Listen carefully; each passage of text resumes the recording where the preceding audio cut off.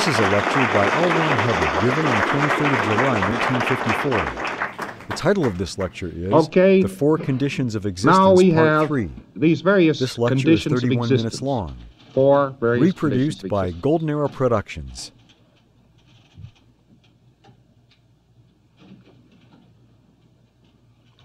These four conditions of existence which we are studying are actually variations of existence itself. They are certain attitudes about existence, and they are the basic attitudes about existence. Now, we could make many more attitudes, and we would find that we were all deriving them from these four. But we could make these four and find out that we were all deriving them from one, isness, or reality. There has to be an isness before you can do an alter isness. There has to be an isness before you can do a not isness. Isn't that right? Okay. There has to be an isness before you can do a not isness. Unless, of course, you want to postulate it in reverse. But we are talking now about this particular universe and how it got here. And we discover, as we look along the track, that these four conditions of existence presuppose the existence of a postulate known as time. In other words, all existence presupposes the postulate time. Now, time is just a plain, ordinary postulate, which says out of a non-consecutive beingness, which doesn't exist forever, there's no forever, see, it would just be there, see, no forever involved, no instant involved, it just hasn't any consecutive existence at all. And out of this, we would have to make a postulate there would now be a consecutive existence. Consecutive existences, or there'd have to be a consecutive series of states. And out of this consecutive series of states, we would get then a parade of time, a time continuum. Now, an individual who is simply occupying space without any energy involved whatsoever has the same feeling, but a bad one. He doesn't have a good feeling about it. Without any space, he could have a good feeling about it. No space, no energy, no continuum. He can have a fairly good feeling about this. But when he gets into the matter of a space, now he has this feeling of foreverness unmarked. He makes that uncomfortable for himself, so he will now go on creating consecutive states of existence and have a game. Space is necessary to start this game, but when you've just got space and you've got nothing else, it's rather unbearable. Do you see that? You're already occupying, so there is an existence there, but it isn't an existence which has any consecutive difference of state. And that's real poor. You get this feeling every once in a while in space opera, if you're ever fooling around with that.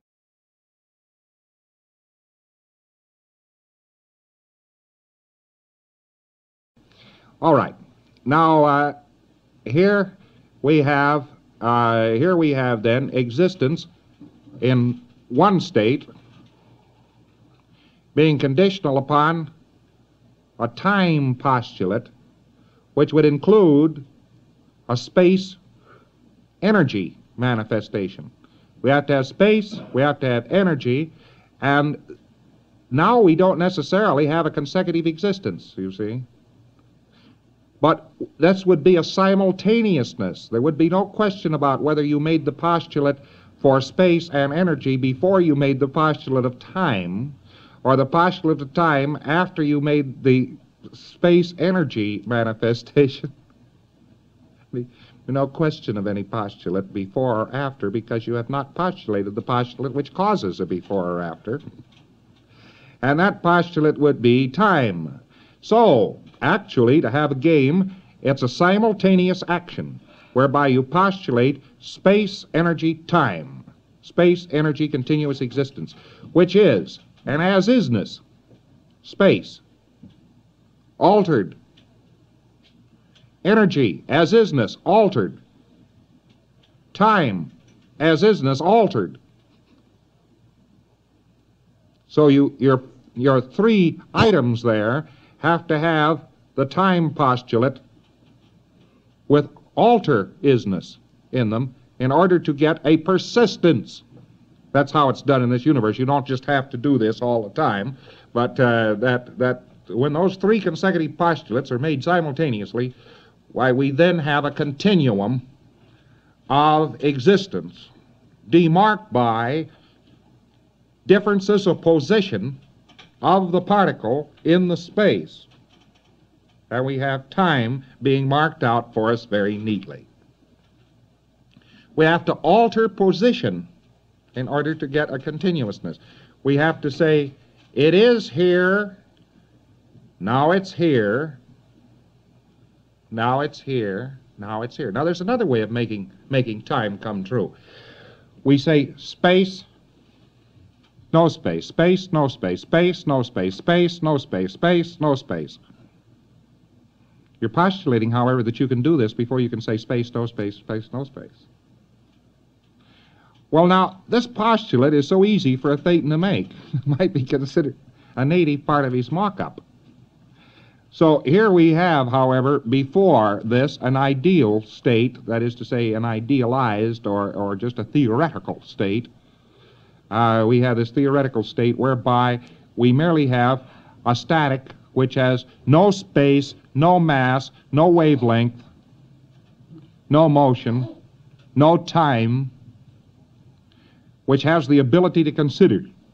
And we are dealing with the basic stuff of life, just by definition.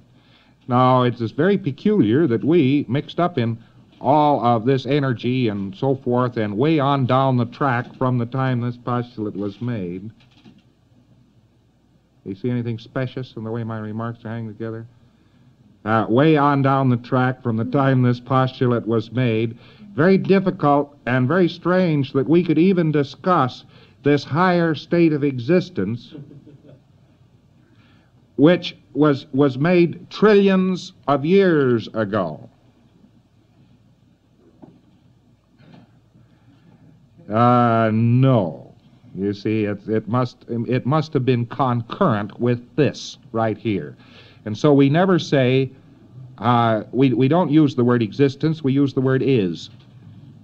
We don't use the word then or will be. So we don't go back into the past or go into the future for this continuousness at all. This is just is. Now, in past ages, it was only necessary to say, well, reality is reality, and you just have to accept it, you know, it's just reality. Nothing more you could know about it than that. Oh, yes, there's a lot more you could know about reality than simply it is.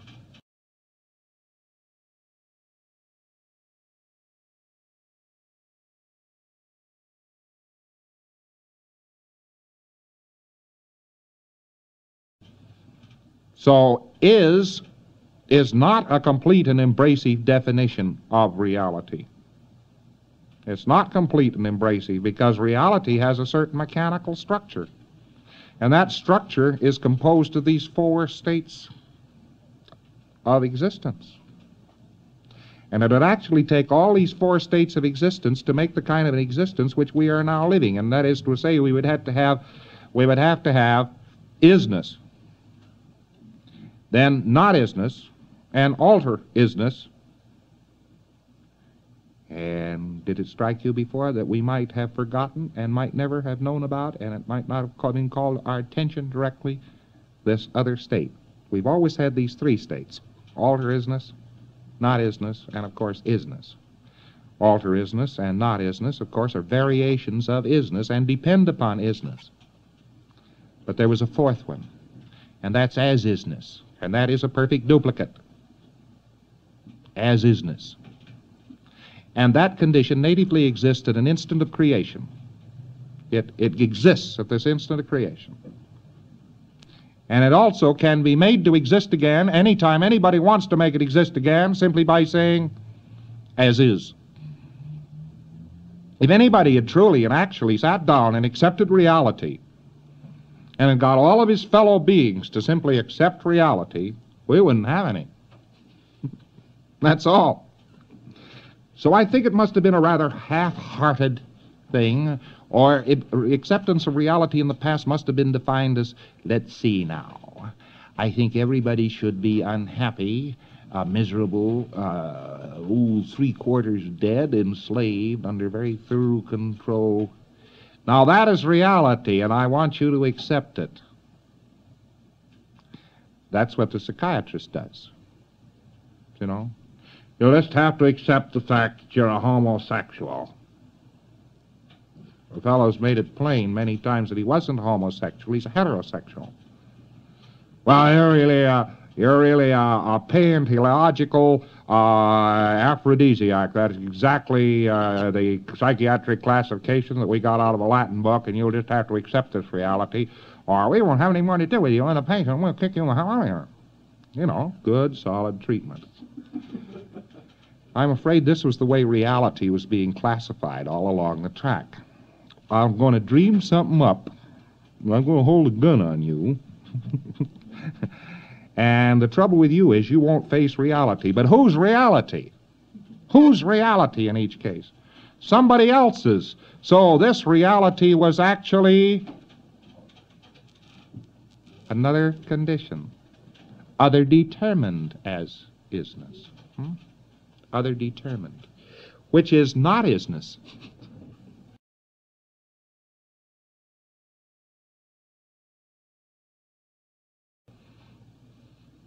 The way you get not isness is to say, as is created by you.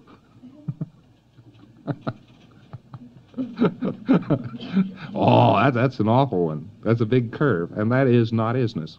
It's an as-isness created by somebody else, which, of course, isn't an as-isness at all. It's a very specious as-isness. And naturally, the world would sort of look unreal to everybody if Joe Blow and Dr. Stinkwater and the heavily laden order, the heavily laden order of pyramids, all said, this is reality and this is as it is, and you'd better accept it. We've got a not-isness, isn't it?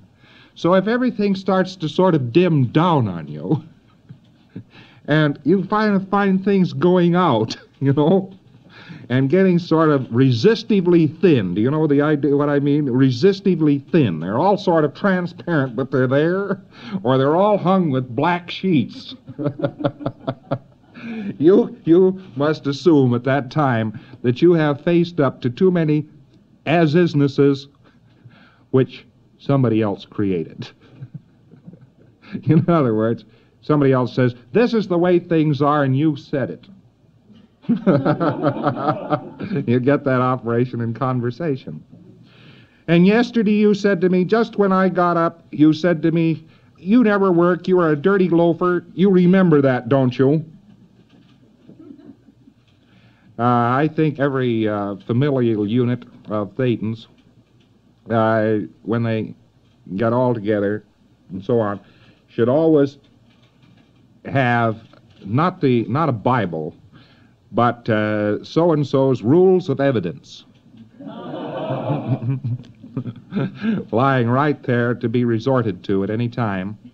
And there ought to be a court in every neighborhood to which you could repair and decide whether or not this was an as-isness or a not-isness. Now, what is a not-isness? A not-isness comes about from that exact manifestation, or simply by the separate postulate, well, it is, and I regret it, it isn't. You know, you could have made it and then said it wasn't.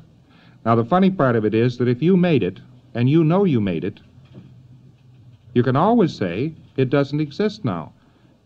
By saying what? By saying I made it. It has isness, see? You'll accept the responsibility for having created it, and you get a not-isness. So there are really two conditions of not-isness. There's just vanishment. Or and the other one was what we mean, which is an isness which somebody is trying to postulate out of existence by simply saying it isn't. A not-isness, in our terminology, would be this specialized case of an individual trying to banish something without taking responsibility for creating it. Definite, positive, and precise definition. Trying to vanish something without taking the responsibility for creating it. And the only result of doing this is to make it all unreal, to make it forgotten, to make it back of the black screen, to make it transparent, to make it dull down, to give it over to a machine, to wear glasses. Anything that you could possibly do to get a dim down of an isness. And that is done by saying just this. It's just this precise operation, no other operation. I didn't make it, it isn't. See? I didn't do it, so it doesn't exist. And that will always bring about this other condition of not isn't. See, I didn't create it. I have nothing to do with it. I no responsibility for this at all, so it doesn't exist as far as I'm concerned. Now built into the woof and warp of the track, the very composite on which an individual is running. He doesn't have to run on these postulates at all, you see, but he is running on this makeup of postulates. He, of course, then will trigger into all the rest of his postulates, and they'll cross-reference into sticking him right there with it. He's got it. Now, the only way you can get rid of it now is just to dim it down, dim it down. Now, the funny part of it is that an individual can run a gradient scale of change on something if the gradient scale is back toward his acceptance responsibility for having created it. It would not be far enough to go in Dianetics simply to find out that your mother did it. That was what your mother said. That wouldn't be far enough to go. You'd have to go back this far. Mother said it. You know, you'd have to postulate that the time was now. Mother said it. And that keyed in the fact that here on the track, whether 1 million, 2 billion, 8 billion, 16 trillion years ago, I said it.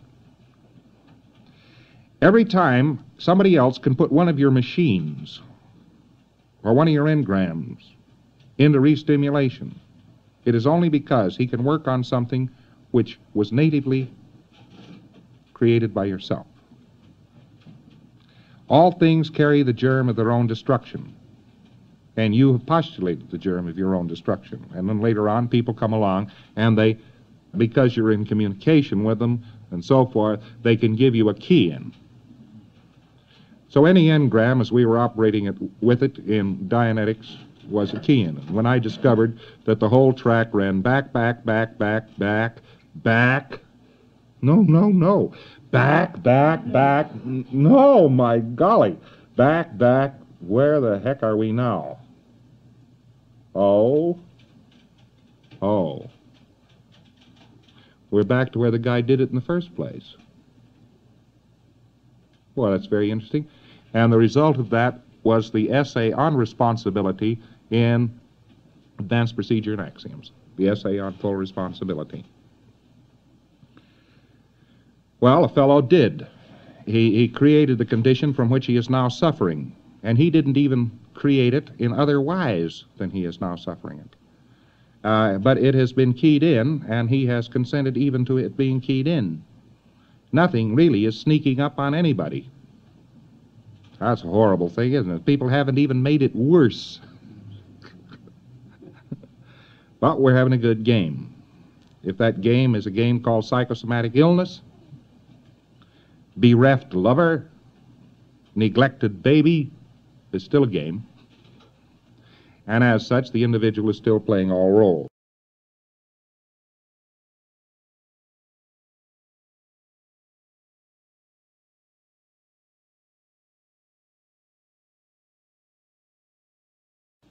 Now, what happens is that as an individual goes along the line, he starts identifying himself with the source point and receipt point of the communication line.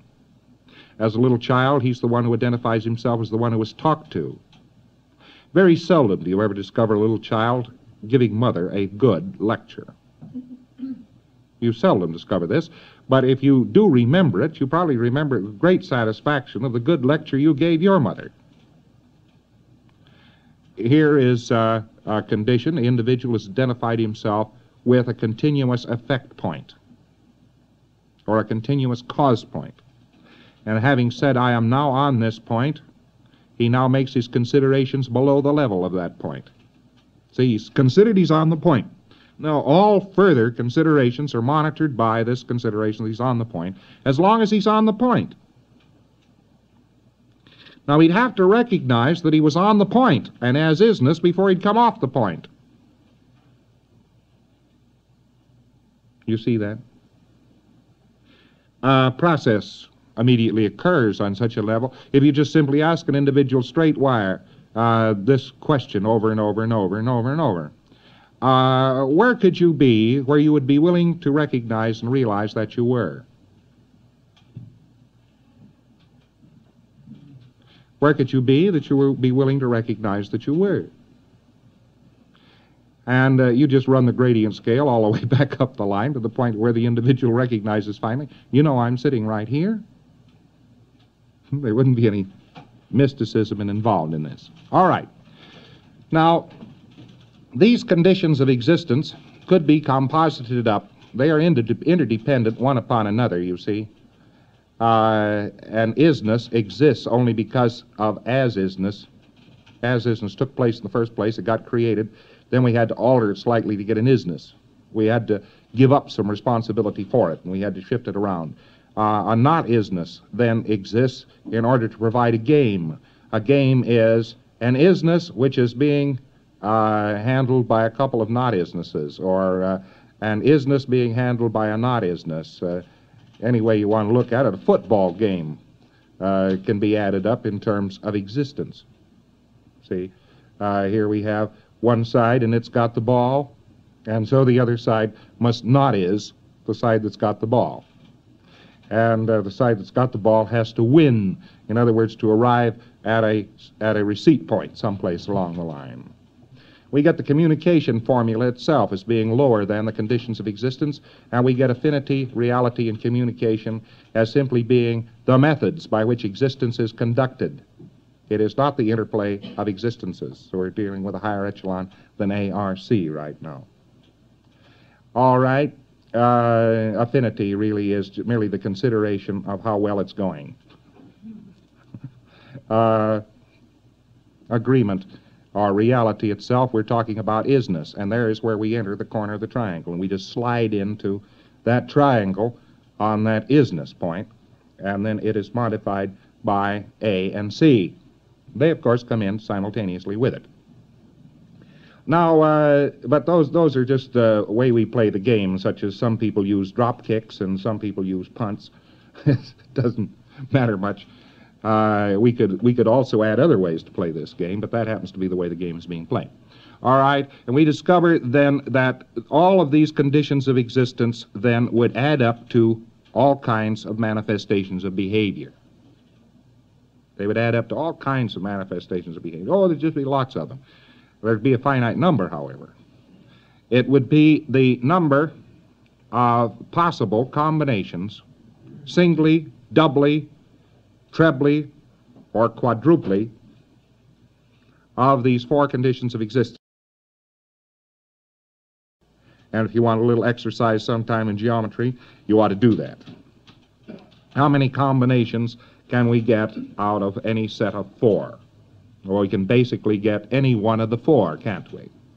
But we found these four were somewhat interrelated, so it would be hard to get just one of the four, but we could recognize one of the four as being its own state. We could isolate it. So there could be any one of these four. Now, there could be any two of these four in combination with the other two, and then any three of these four in combination with the other three, and then any four of these four all acting and all in combination, and then all of these things in various degrees of action. We get this individually, only 75% of his life he's trying to say not is to. Another 10% of his life he's giving an alter is. 1/100th of 1% he's giving an as-is, or trying to give an as-is to, and the remainder is reality. Acceptable reality. And that would be just one makeup of a personality. If we said that there was a gradient scale of isness, a gradient scale of alter-isness, a gradient scale of as-isness, which there isn't, a gradient scale of not-isness, why, we would see then that you could take these gradient scales and at one grade or another have a character composited from them. You see? And then we would have a characterization. What is the basic character of anybody? But the basic character of anybody must be made up in some degree from, in conditions of existence, some space, some energy, and his considerations of isness, not-isness, and alter-isness. It's not necessarily true that any part of his considerations are made up of as-isness. Because if they were, they wouldn't be there. In other words, he also has been trained to believe that loss is bad. This is just a reverse postulate, just keep life interesting.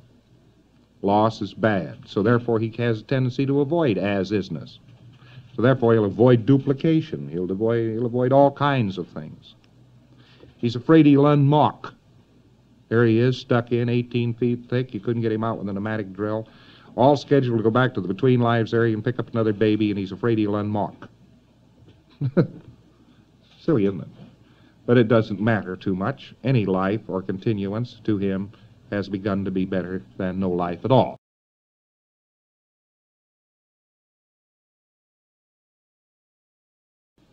You say, well, then why are you processing somebody? Well, let me tell you something about that. ARC straight wire is listed in the first issue of the Auditor's Handbook as the third step of intensive procedure. In order to accomplish all three goals of getting into a two-way communication and so forth, just after the basic and most rudimentary chitter-chat, I would start asking somebody why he was being processed. And you know, I'm just wicked enough to go on and start asking a person why he's being processed for hours until he can at least find one reason why he's being processed. I would merely substitute then, why are you being processed? Or toward what goal are you being processed would be a much politer way to say it and maybe a better communication.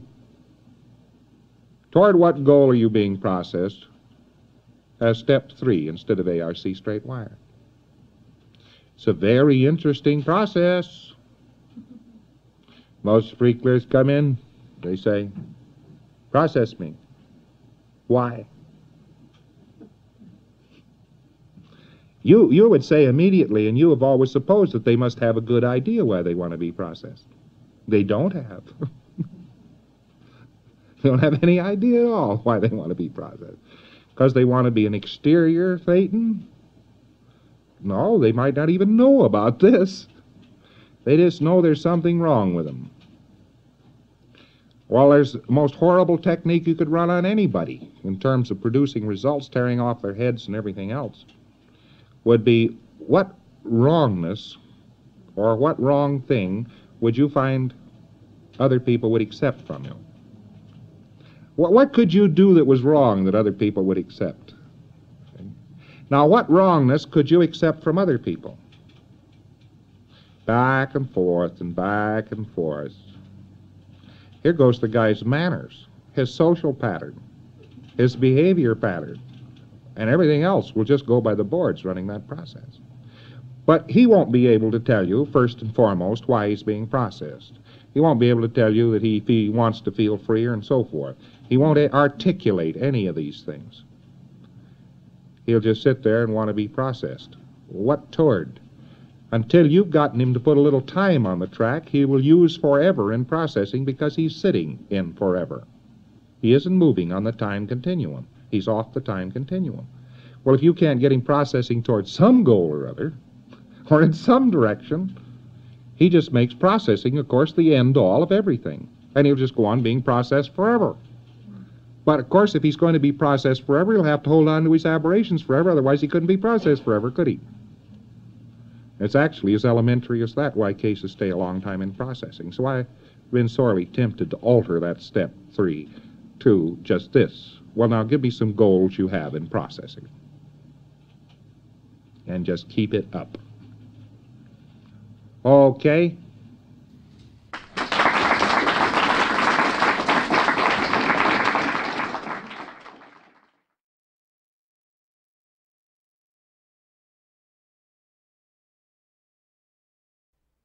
This is a lecture by L. Ron Hubbard given on the 23rd of July, 1954. The title of this lecture is The Four Conditions of Existence, Part 4. This lecture is 30 minutes long. Reproduced by Golden Era Productions.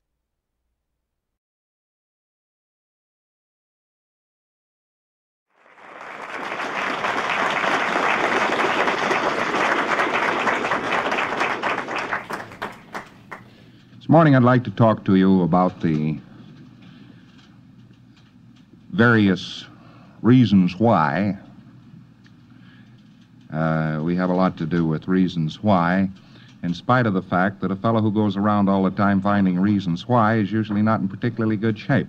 But there are a lot of reasons why the states of existence and conditions of existence are put together the way they are put together. If they weren't put together in this outrageous fashion, that as-isness followed by alter-isness gives us isness, followed by an alter-isness, of course, or desire to, which brings us into not-isness, and which then brings us into alter-isness, which brings us into not-isness, which brings us into alter-isness, which brings us into not-isness. There's a good reason for all this, an excellent reason for all this. I'm talking to you right now about the fundamental of all aberration, which is incidentally the fundamental of all existence. There is a very, very strange condition here. If a Thetan were to remain with an as-isness, he would thereafter have nothing. You see, a perfect duplication of the as-isness would cause the as-isness to disappear. Therefore, immediately after the postulation of some object, it is necessary by mechanics, and it just happens to be so in this universe, it isn't reasonable. It's not reasonable. It's just the way it is in this universe. Therefore, right in the field of mechanics, we get the fact that the as-isness must immediately be altered in order to become what we call a reality. And thus, people attempt various mechanisms. One of those mechanisms is the device of God. Now, that we're not saying now that there is not a God and all that sort of thing, but if there were never any type of alter ego of this character, there wouldn't be any permanent reality.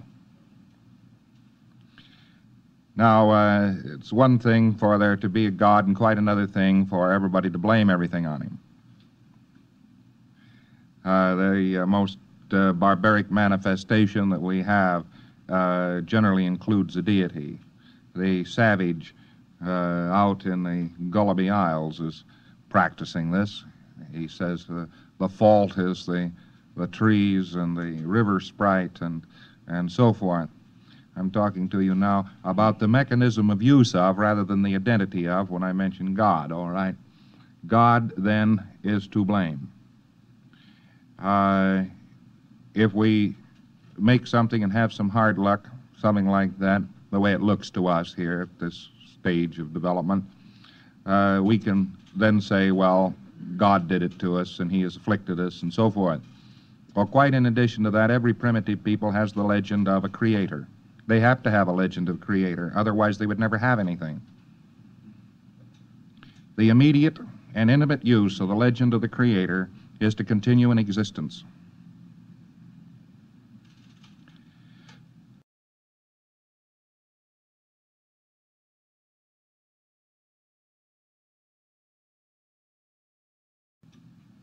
whether you built it or not, you can cause something to vanish simply by looking at it as it is, whether you built it or not.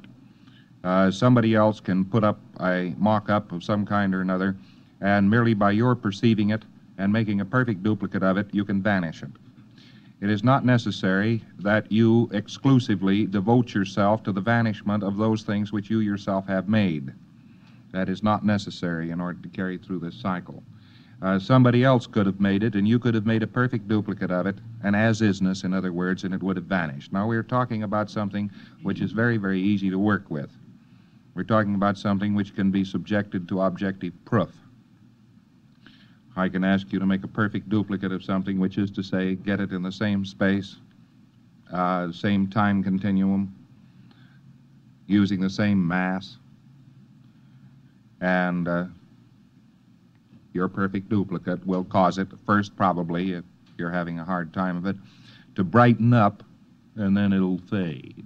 The next thing you know, even though you've made very poor perfect duplicates, why, you sort of get the idea of looking through this item.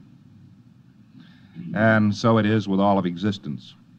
Unless, in other words, there was a legend of other creation than your own, you would not at any time be able to have anything. The first and most fundamental principle of havingness is it must have been created by somebody else, and thus we get business. Now, when you ask a person to remedy his own havingness, this is perfectly all right. You're asking him to make nothing of something. He actually can, but the reason it does him so much good is he's forgotten that he can. You ask him to mock something up and pull it in. In other words, you ask him to mock it up and alter it. Why doesn't it remedy a person's havingness simply to mock something up? Just get a mock-up. That doesn't remedy a person's havingness. Well, it doesn't remedy his havingness because if he leaves it there, it'll simply disappear. And there's many a pre-clear gets very upset because his mock-ups all disappear. He puts up mock-up and it disappears. Well, that's because he doesn't alter it in position. He puts the mock-up up, and right where it is, he leaves it there, and of course it dissipates and disappears. Now, those pre-clears that put up a mock-up and leave it in the same place, which does not disappear, are working on a machine which does their mock-ups for them, and for which machine they have no responsibility. You see that? If you ever get a pre-clear whose mock-ups persist exactly where he put them, you're working with somebody who's doing mock-ups with a machine. And he's doing them with a machine not because he's crazy, but because this is the only possible way he could make them to persist. The machine changes them, and he himself knows that he did not put up the mock-up. He knows this. If he didn't know that, the mock-up again would disappear. So it is not a very undercover fact with which we are working.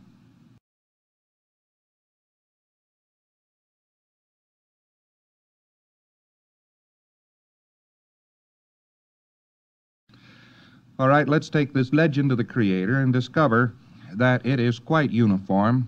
It is found in every savage tribe. It is found across the face of the world, and it is found throughout this universe. The legend of the Creator. Very well, we can say there was a Creator, and he created everything, and that's fine. Well, if this were the case, why, that's fine too, because it wouldn't unmock. In other words, things would not disappear if there were a Creator who made everything. You could even use this as a tremendous argument to prove that there was such a thing as a Creator and he made everything, just by the fact that it's here. And if you had made it and continued to accept your responsibility for it, it wouldn't be here. So there must have been a Creator. You could go at it with this type of logic. However, it works this way. If somebody else, other than yourself, made a mass of energy, all you would have to do would be to come along and fish around for its approximate moment of creation and duplicate it, and it would then disappear.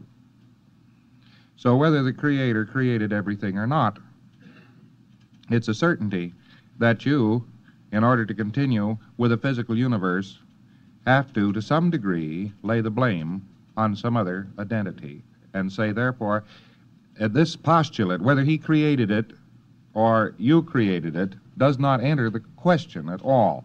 If you duplicated it, it would go away, you see, regardless of who created it. This happens to be not too easily subjectable to proof, but we're talking now about a very basic fundamental. And it is necessary for you to carry around the postulate that somebody else created it in order for it to exist. It's a little bit difficult to prove this. You have to work with the pre-clear for a short time.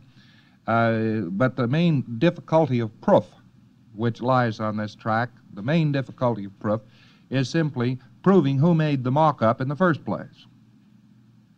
You see, if it disappeared because you duplicated it, well, then you probably made it. But it doesn't matter then whether we use this one way or the other. We don't have to admit that you could make anything disappear whether you made it or not.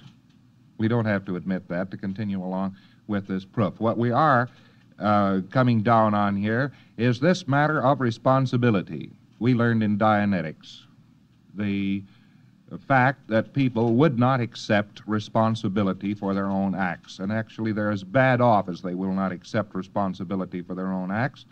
And everything is other determined to the degree that they will not accept such responsibility. As a matter of fact, you can cover a complete dynamometry, scientometry, anything you want to call it, a complete set of tests which will demonstrate that there is a direct ratio between the health and ability of the person and his willingness to accept responsibility.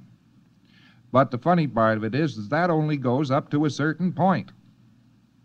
And when you achieve that point of acceptance of responsibility, havingness as such and the universe, or that part of one's interest in the universe, would vanish.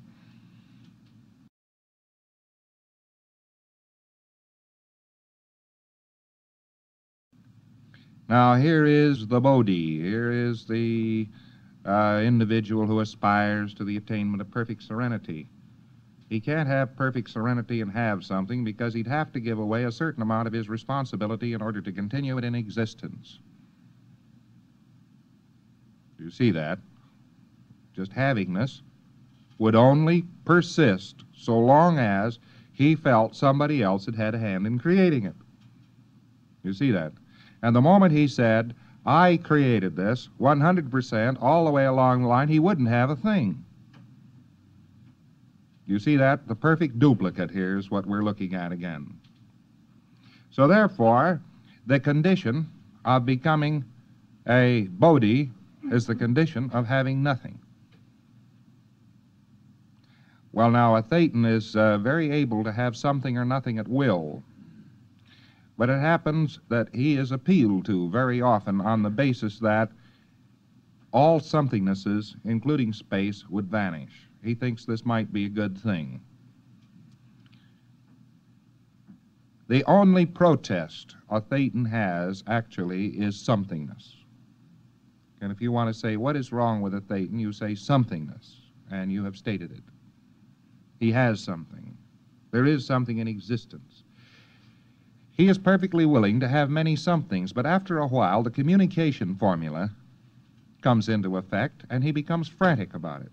Now we're talking about something terribly elementary, in spite of the fact that it is deeply pervasive as it is in life and existence. It is terribly simple. It is one of these idiotically elementary factors that everybody could have overlooked forever. They would have had to have overlooked it. They didn't even dare tread on the edges of it for fear everything would blow up or disappear. All right. A Thetan makes something. And because he himself natively is a static, capable of consideration, has no mass, no form. As a spirit, he has no form, he has no mass, he has no wavelength. He only has potentials, potentials of locating objects in space, and the potentials of creating space, energy, and objects, and the action of locating those objects in that space.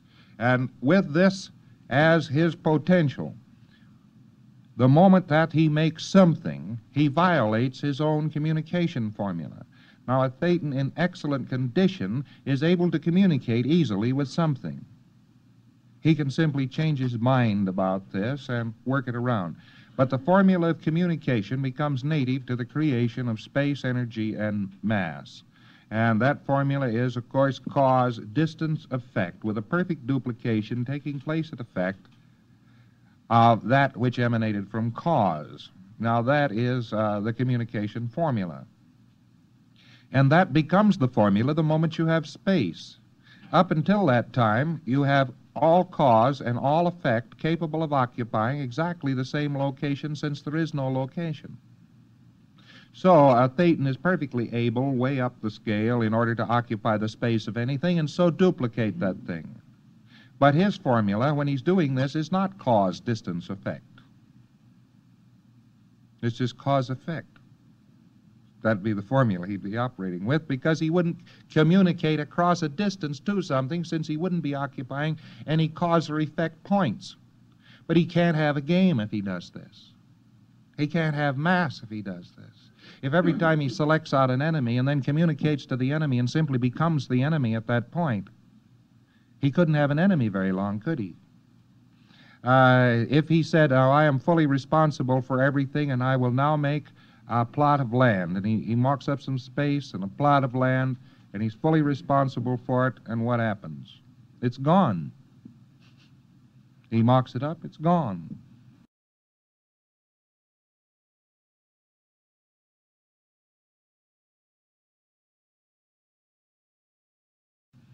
All right.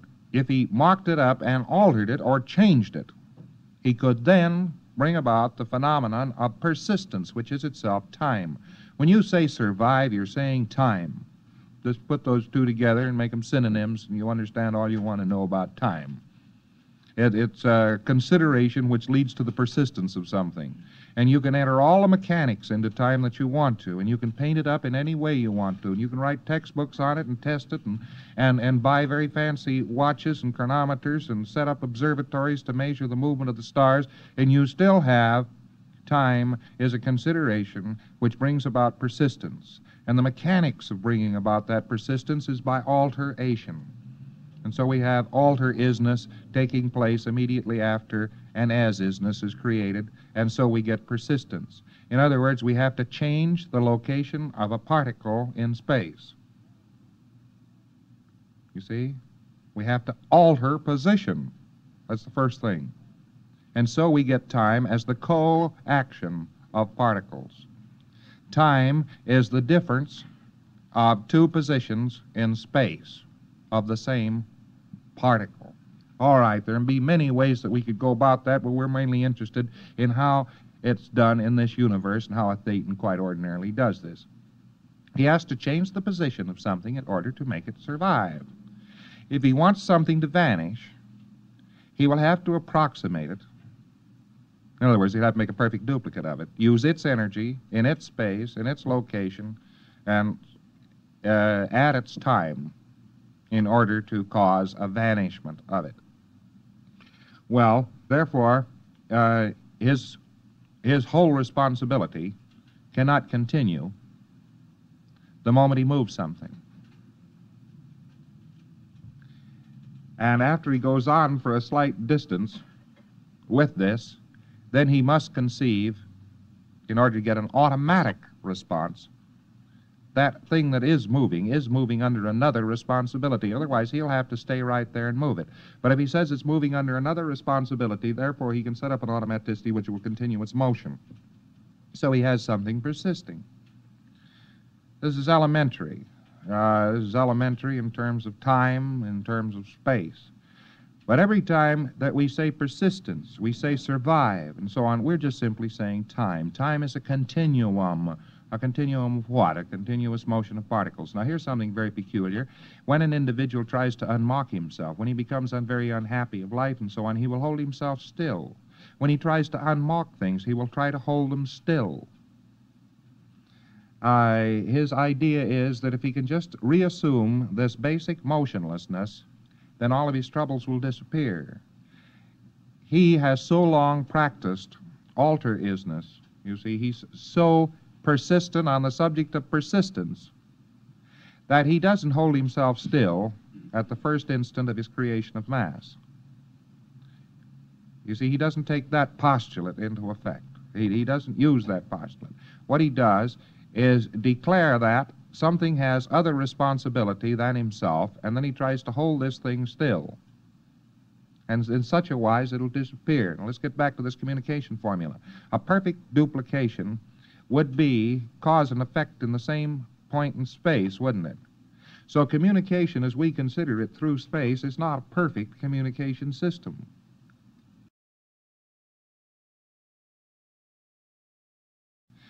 You, on one point in space, communicate with something at another point in space. And if you continue to interpose a distance in between the things, or space in between the things, you get even then the basic of persistence. You see, all you've got to do is get that distance in there, and now we have this taking place. A thetan cannot duplicate a mass. That is to say, he cannot himself actually be a mass. He can conceive that he is by saying, now look at all this mass which somebody else put on me. You see, I didn't create this mass, and so forth. Well, then he can conceive himself as mass. But he starts to get very unhappy about communicating with somethingnesses, because he has this distance factor, and he is a nothingness. Now, if he can be the somethingness on the same point in space where that exists, then he feels very, very good about things. You see that? He feels all right, simply because he's occupying the same space. Well, that's perfect communication for him. That's a perfect duplicate. But if he totally occupied it at its instant of inception, it would disappear. So he gets caught between not wanting to communicate with something and wanting to have something. You see, to really have something, you'd have to occupy its same space. To communicate with something, he has to stand off at a distance and pretend that he is something. Communication, as we know it, for instance, in this universe, is cause-distance effect. Perfect communication, like a perfect duplication, is the point. The point. There's something on this point, and the thetan can also occupy this point. Therefore, he can have something, and he can communicate with something. But if he says it belongs utterly to him, and he's occupying its basic point, it'll disappear. You see that? He has to have another creator. He has to have some other author of the universe. If he doesn't have, why, it'll disappear. Now, we could inquire at some length, I suppose, into the tremendous complexity of this, and why is this? Thetan should simply be able to say by postulate, well, it's as it is, and it's going to persist as it is, and we'll just make this postulate, and that'll be that. But the funny part of it is it doesn't work this way, and it looks here like we have an arbitrary which has been entered in from some quarter or another, which we don't fully comprehend even at this moment. But this universe went together on the basis of as is equals vanishment.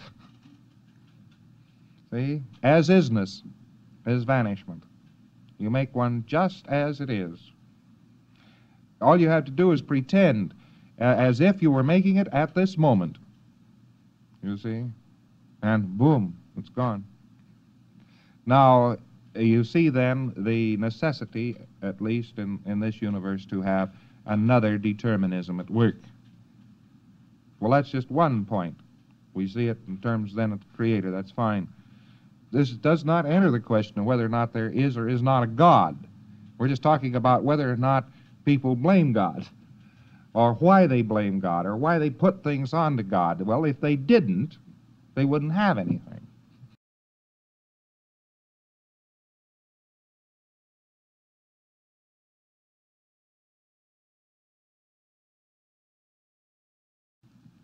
Now, the other point involved here are people blaming each other. They stand there, and one says, you said that, and that's your fault, and this is why we had this fight, and so forth. and the other person said, no, that wasn't the way it is. It's an entirely different situation, and you actually were the one that started all this. And we get them talking back and forth. We talk to a pre-clear. We want to know what's wrong with this pre-clear. Well, it's what Mother did to him, not what he did to himself. And yet we can't conceive, actually, that an individual could actually become aberrated without his own consent. And sure enough, he can't. He can't become aberrated or upset or thin or lean or fat or thick or stupid or anything else without his own consent, because he is part of the agreement pattern. Unless he has agreed himself to other entities of agreement, why, he can't get stuck with any kind of a pattern. Now let's look at how that adds up. We find out that if an individual to have something went into agreement with other determinisms and said these other determinisms caused all this, why then you see he could sit there comfortably with something persisting. But what did he have to do basically? He said, in order to have anything, I've got to go into communication with these other determinisms and blame them, or fix the responsibility of causation upon these others. So the child blames his parents. He gets up into the age of puberty. He runs into sex. Sex tells him he can't survive. That's the basic manifestation of sex. Tells him he can't survive, and he begins to worry about this fact. Why, here he is, all equipped to make another generation. He's hardly started living this one. And that's a confusing and upsetting fact. And look here, I'm already being warned in advance that someday I'm going to die. If you ever want to see anybody morbid or read any morbid poetry or anything of the sort, why, you should just dive right into the teenage. You never saw such complete sadness on any subject. Well, they've been told they can die, and the appearance of sex, physiologically told them they can die. All right. They become anxious then about surviving, so they have to turn around and blame somebody for something, anything. Simply by blaming somebody, they obtain a continuance of whatever condition they are in at the moment. In other words, they can continue to survive simply by turning around and saying, well, the trouble with me is all what my father and mother did to me. Then they can get more survival. So if you were to take somebody and bring him very, very close to death, and cause the chilly breath to draft down his neck, you will find him very shortly blaming something else than himself. But he runs in a cycle on this. He discovers that the situation is untenable. Well, then he'll blame himself.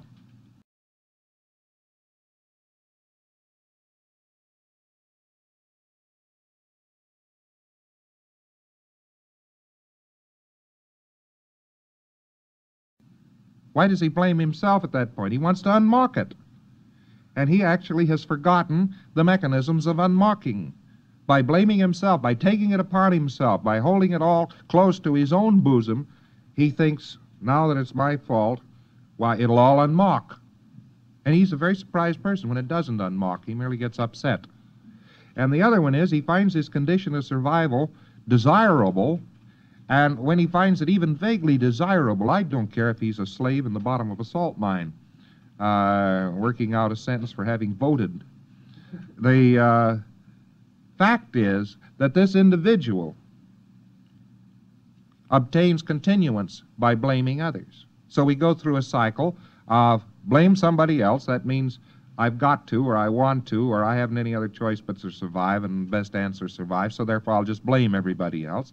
And the mechanism of blaming oneself is unmarking oneself. Unmarking oneself in the mass with which he is immediately and intimately surrounded. So people go through these two cycles, and they invert, and that is the basic inversion. They start in by saying, well, somebody else was responsible for the creation of all this. They're quite happy about this, and they stand off and look at it. And then they begin to get tired of communicating with these somethingnesses because they cannot enter into a perfect duplication. They are a nothing, that's a something. They begin to get impatient about it after a while, so they decide to unmark it. So they say, I did it, while they're looking at it. And they look at it and they say, well, I did it. Well, there's something wrong here. Come on, come on, come on. I did it. Stuff goes right on. They don't fix it up in the same part of the space in which it was initially marked up. They don't try to duplicate it with its original mass. They omit some of the basic steps of saying, I did it. And they're trying to go up against the postulate with which they did it. Now, having made this postulate and said already it belonged to somebody else, now they try to take it back.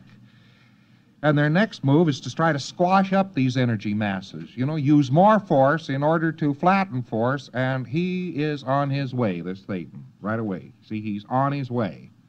Because the more he tries to use energy to knock out energy, the more energy he's going to have, and the more dislocated the basic particles of that energy are going to be, and he'll just get more and more and more and more persistence. And if he keeps on protesting all the way on down, it'll just become more solid and more solid and more solid and more solid. When he's protesting, he's saying it's other determinism. He protests by saying, it's my fault. Now I'm going to disappear and die, and that will make you sorry. You see? But again, he's entering a protest into the line. So we get this basic thing of other man's responsibilities, that God is responsible and so forth, as being the fundamental here in terms of persistence and survival. We have to have another determinism at work, or we get no persistence whatsoever. And so we get these postulated other determinisms. And when you recognize this very, very clearly in your pre-clear and in creation itself, it will cease to be as entirely baffling as it may have in the past. Okay.